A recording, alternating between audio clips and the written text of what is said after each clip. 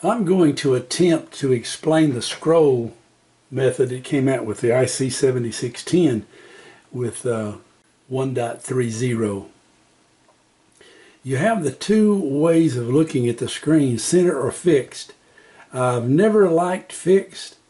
I've always used center. And when you're in the center mode, the band scope behind you moves. The line on the frequency stays dead center. Okay, that's what typically I would have done in the past.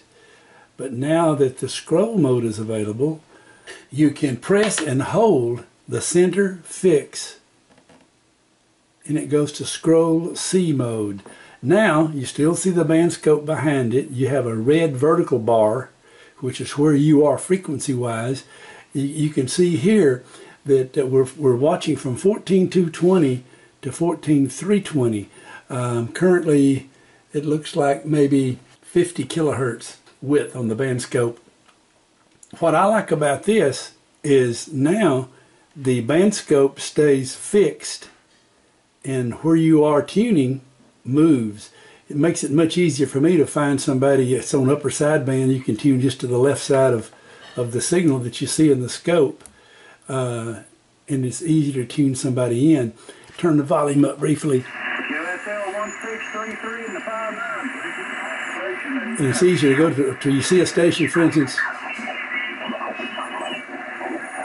Go ahead and quit talking. Here we go.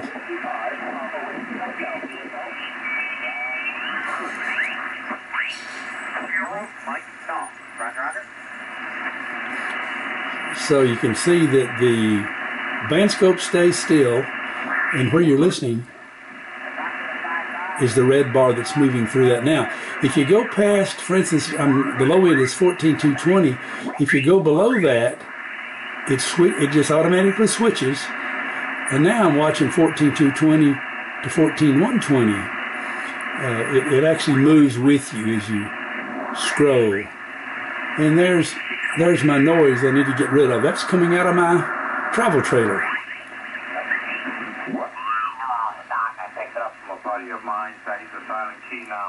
So the one thing I have noticed is if you have your red bar dead center and you change your span,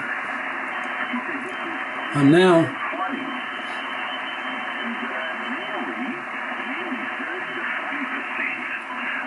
there's 250K, and we'll go back to something more reasonable. That's 5K, 10K,